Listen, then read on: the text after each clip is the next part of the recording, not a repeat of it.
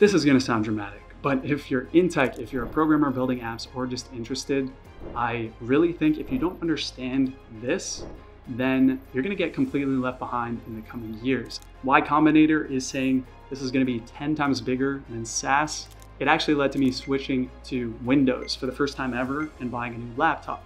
When you think of AI apps, you probably think of, okay, ChatGPT, OpenAI, but once or twice you might have heard of AI agents. And this article by Anthropic lays it out in a really solid way. You can think of agents as composable building blocks, similar to patterns in programming. And with these building blocks, you can either build workflows, which augment your code and replace functions and can do a set of actions. Or you have agents, which are a level higher. They orchestrate your workflows, your functions. So basically they choose what actions to take, and then based on the result of that action, they choose what to do next. Now, these building blocks I spoke about, they're very similar to concepts you already know if you know anything about programming. You have prompt chaining, which is the same as doing multiple function calls with optional error handling.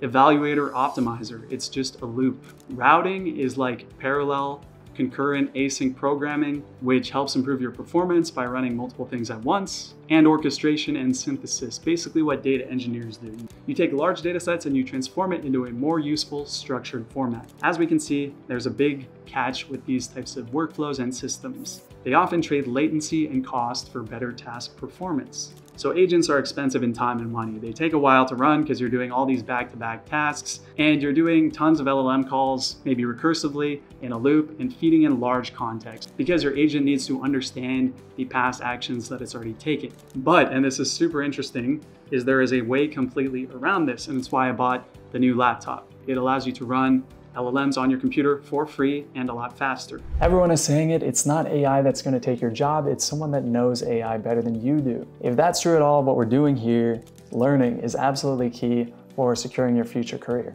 In other words, you want to thrive, you got to learn this stuff as much as possible. Now, the most serious courses that I've come across when I was searching around trying to learn are Simplilearn's AI and machine learning courses. Give me just a minute, because if you want to go deep, I think they're worth checking out. And just a heads up, this video is sponsored by Simplilearn. One of the best ones I came across was the Microsoft-backed AI engineer course, because it covers everything from generative AI to deep learning, prompt engineering, and more.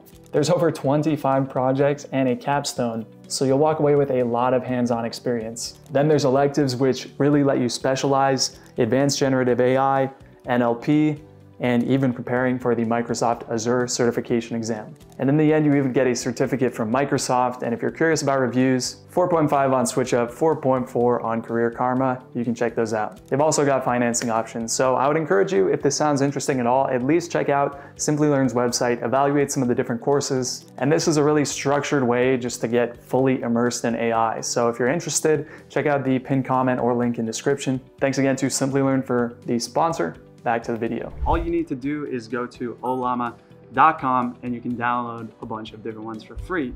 So running through this really quick, you just go to the models tab and you can see a full list here. It goes on and on.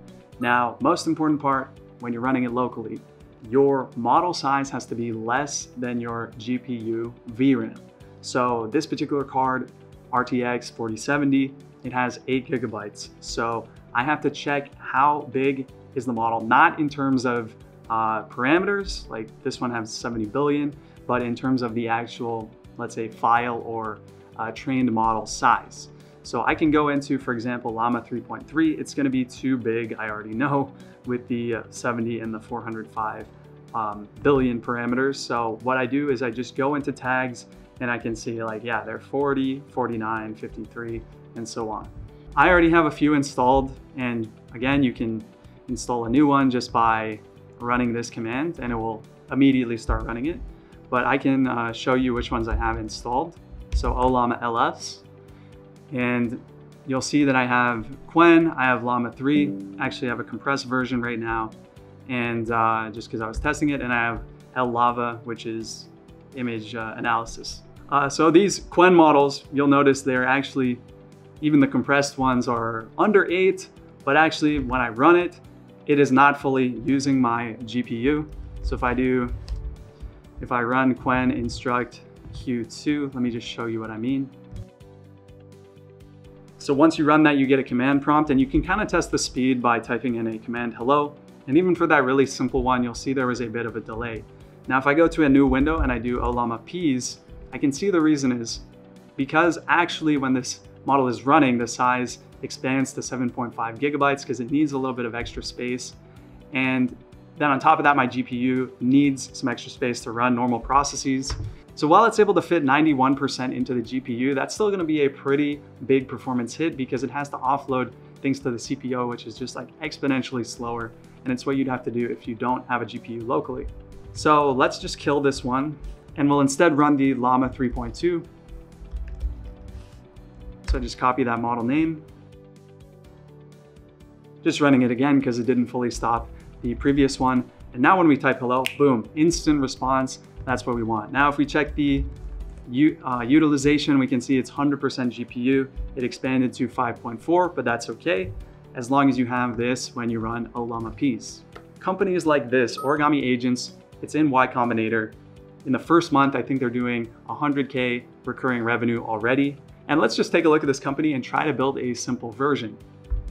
So they do business lead generation with custom prompting, and their whole pitch is something I've described in the past few videos. You have virtually unlimited unstructured data on the web that maybe doesn't exist in a database you have access to. And if you can extract and structure this in a useful way, this is a huge opportunity, even if you're building a very niche agent for a very specific industry. So if we scroll down, we can see some of the queries people are able to run. Find WooCommerce store owners who sell products covered in by US health insurance. Here's another one. You can visit the site if you want to see them all. But let's take a look at this one specifically. So if we think in terms of agentic patterns. So for this one, if we think in terms of agentic patterns, how would we actually achieve this with various workflows? To make this a bit more concrete, we have the orchestrator at the top, which first chooses what steps we want to run. So first, find products, second, find stores, and then third, see if they're WooCommerce or not. And within each step, we'd have sub workflows. So we might just have a search Google workflow, a scrape articles site to extract the information we need.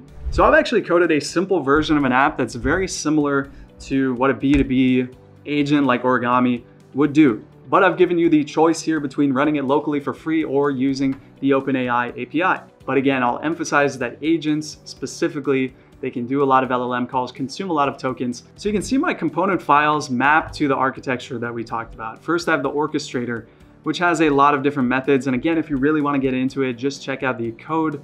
But at the highest level, first we're generating the tasks up front.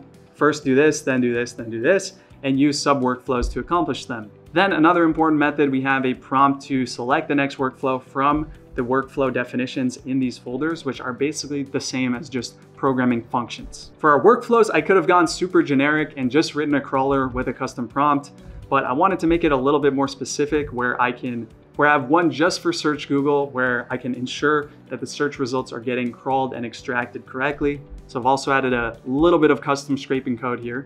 If we're doing B2B, having something that finds LinkedIn profiles is very useful.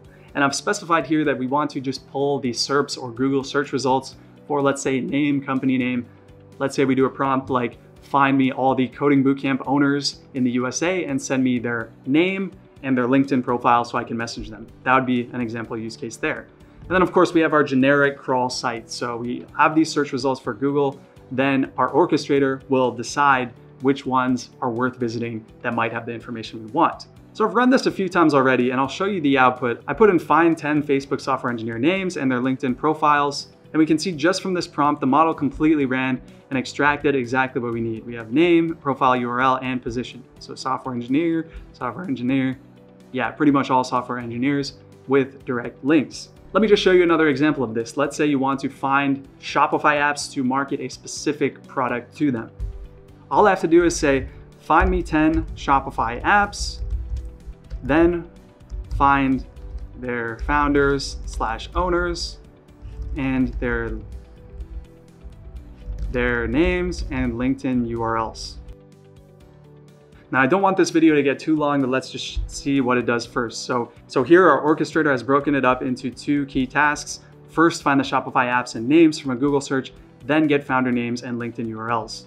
So it's going to complete the first one before the second one. Then it selected the search Google workflow and we can see the search query here. That'll run for a little bit, and then we'll see that our step was complete with a summary. So it found the first Shopify app, which is named Klaviyo, and it's doing another search query for Klaviyo founders LinkedIn. And so far it found 2 results. Now it's doing the same for Oberlo, Privy, and it's just going down through the list of URLs that we found. So this is going to continue to run. Let me just show you the end output with that very simple prompt that we put in the beginning. So here we can see a results summary, and it also saved us a JSON file. Let's open that file. And first we can see it got all the app names and URLs, and we can also look at the summary down here. Unfortunately, it didn't 100% understand us because for certain apps, it found more than one person. So of course you could further refine the prompt that you're inputting to get a different result. But let's just take a look at one of these URLs to see if it's correct. And yeah, for this one at least, we got the co-founder at Sprocket. Let's just check another one, Tomer Tagrin for Yotpo. And yeah, so we got the CEO there. So of course it's still not perfect. I coded this agent in about 1 day, but you can probably start to see the power of composing things together, doing custom workflows, and having a really solid orchestrator. That being said, if you like this video, please leave a comment so I can make more agent videos or AI videos. And with that being said, I'll see you guys in the next one.